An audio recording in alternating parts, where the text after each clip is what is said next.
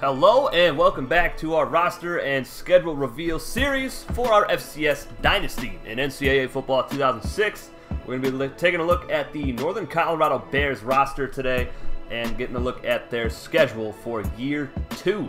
Let's get into it.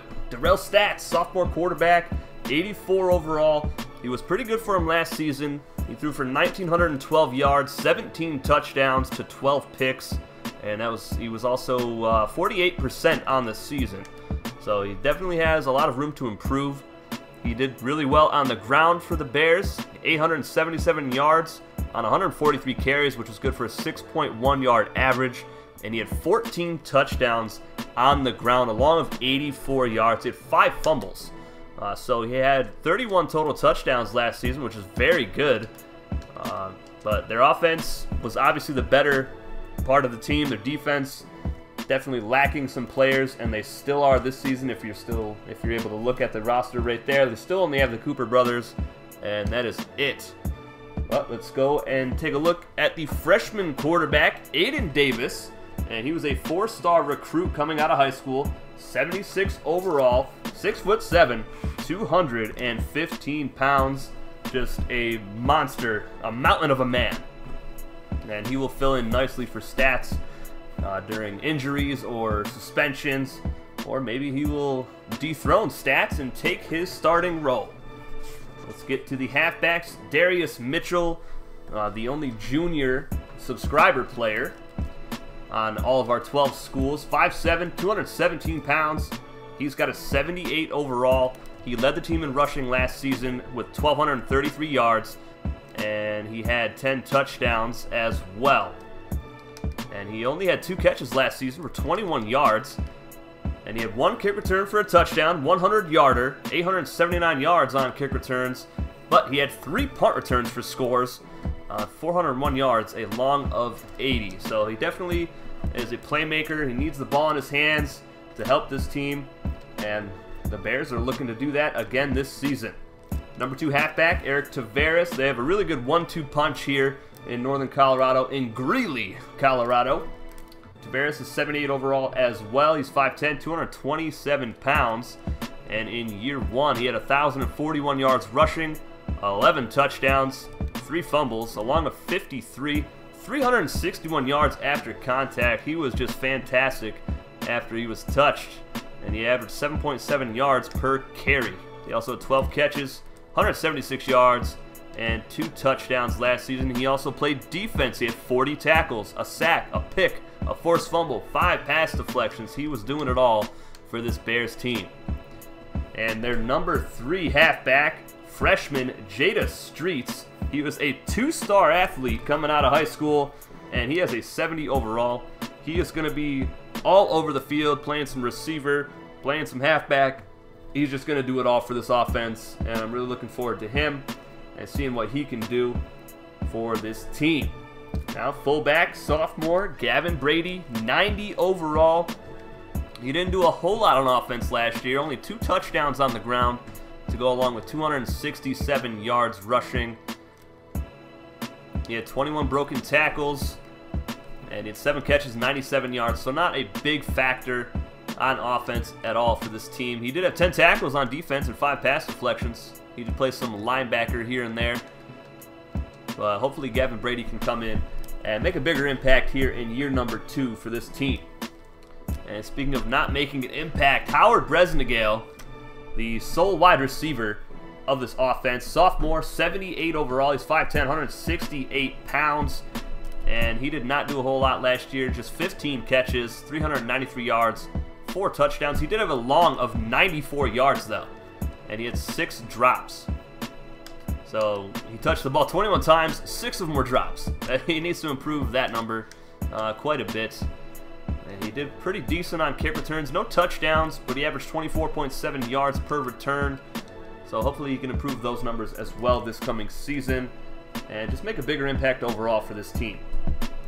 And the tight end, Smokey Callahan, sophomore, 90 overall. He was the leader for receptions last season with 33. He had, actually it was 31, excuse me, with 710 yards, 8 touchdowns, and 4 drops on the year, along with 61. and he averaged 22.9 yards per catch. So he made a big impact on the offense, probably the biggest. And he also had 24 pancakes, no sacks allowed, so he's a great blocker, just like Max Hawthorne on North Dakota State. We just saw them yesterday. And moving along to the offensive line, Mike Heath and Will Jefferson, both sophomore tackles. Heath coming in with an 84 overall, and Jefferson with an 82 overall. Mike Heath, he allowed quite a bit of sacks last year, 9 sacks allowed, but he had 93 pancakes. So if he gets those sacks allowed numbers to go down just quite a bit, you know, cut that in half and get some more pancakes next year, I think it'll be great for this offense. They definitely need help protecting stats and get this ground game going a little bit more. Both the running backs did run for over 1,000 yards last season. Tavares with 11 touchdowns, Mitchell with 10, and of course Stats with a great year running the football as well. But a lot of that was him running for his life against better opponents like Colorado State, which we will see week 1 against Northern Colorado, the 20th ranked Colorado State Rams, and that is going to be a rematch from year 1, and hopefully the Bears fare a little bit better this coming season. Will Jefferson, the right tackle, 71 pancakes last year, 4 sacks allowed. He was pretty good. Sebastian Hernandez did not allow a sack at all last season. 35 pancakes, 0 sacks allowed. He was a monster. And that is going to be it for the offense. Let's take a look at the defense. Deacon Cooper, sophomore free safety. He's got a 78 overall. Hernandez with a 90 overall. I don't know if I mentioned that or not, but Sebastian Hernandez, 90 overall center. So Northern Colorado with 3 90 overall players on their roster. Deacon Cooper, he had 51 tackles last season, 7 picks, a forced fumble, a fumble recovery, 11 pass deflections. He was a monster, a lot of big hits last season. I'm looking forward to seeing him and his bully Cooper, twin brother, number 9, with his 80 overall. He led the team in tackles last season with 71. He had 1 sack, 7 picks as well, 6 forced fumbles. He is a machine when it comes to hitting players and stripping that ball loose. He had 2 fumbles recovered, 2 defensive touchdowns, and 24 pass deflections. So Bully Cooper, just a slight advantage over his twin brother Deacon when it comes to hits. But still, they're both great hitters. And to round out this roster, we have Johnny Legursky, 2-star freshman kicker with a 65 overall. But guess what, folks? That's so much better than the kicker they had last season. And you will definitely see a big difference in leg strength and accuracy for all the kickers that we signed in the recruiting class for year number 2. Head coach Michael Tops, they went 7-6 last season. They were Insight Bowl champions. Now let's take a look at the schedule for the Northern Colorado Bears for year number 2 in our FCS Dynasty. Of course, they take on Colorado State. Now, that's a rough start for the Bears. I don't know how they're going to fare in that game. Of course, the Bears do not have a lot of firepower on defense to stop a stacked Rams offense, and they're 20th in the country. But after that, they have a nice little break against Rhode Island from the MAC. That opponent was requested by a subscriber. At one point, I cannot remember your name, sir. I do apologize. But we got Rhode Island on the schedule, so you can check them out in this dynasty. After that, week number 3, they'll be traveling to take on the Boise State Broncos. They are not ranked this season in the preseason polls, which is very surprising. They were ranked number 1 last year, and they showed. They blasted everybody that we saw. They lost a couple conference games, and that really derailed their season, and they kind of suffered for it. They didn't get a good bowl game, and their season kind of just fizzled out at the end. Week number 4, they host the Sacramento State Hornets. That is the start of their Pac-10 Conference football play. Week 6, they'll be traveling to take on the Jet Christie-led 22nd ranked UC Davis Aggies in a subscriber versus subscriber matchup. So circle that one on your calendars, folks. Then week 7, they travel again, this time to Eastern Washington to take on the Eagles. They lost to the Eagles in a heartbreaking fashion last season, a kick return for a touchdown as time expired. And that was definitely a heartbreaker for me. and it still hurts. After that, they will be hosting the Idaho State Bengals, the doormat of the Pac-10 last season. So maybe an easy win. Let's see. Bengals might have had a nice recruiting class. I did not check out their roster, so I'm not 100% sure on that. And after that, they'll be traveling to take on another subscriber opponent, the 13th ranked Cal Poly Mustangs. So a couple subscriber versus subscriber matchups so far. And then we have another one as they host the Southern Utah Thunderbirds. So UNC with 3 subscriber versus subscriber games. And that will be fun. So 3 full broadcasts. And I cannot wait to do all of them.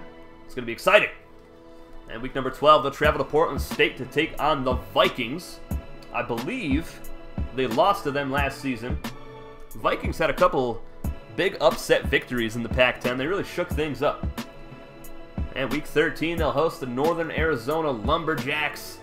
The Bears beat them last season, I believe, in the last week to gain bowl eligibility.